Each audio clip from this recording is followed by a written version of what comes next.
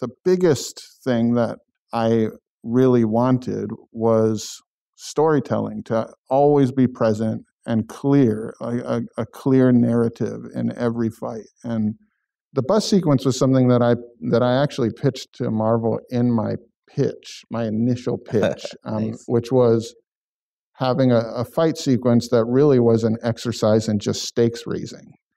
To me, like the narrative plot of that is just as important as all of the choreo. And what I love about it was we gave Brad and his team the stakes that are like, we knew that the brakes had to go out, and we knew Razor Fist was going to cut it. We then knew we wanted a beat where Shang-Chi has to figure out how to drive the thing while he's fighting, but we don't know what the choreo is going to be in between. But we knew what all the beats were, and we knew we wanted those stakes to keep raising.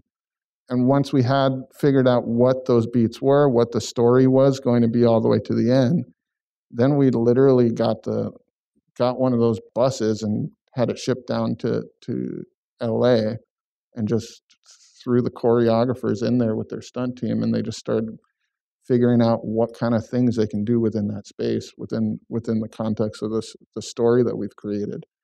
And it really is those the story obstructions that we create for them that they love, because then they're not just kicking and punching. They can be creative in how to get from point A to point B.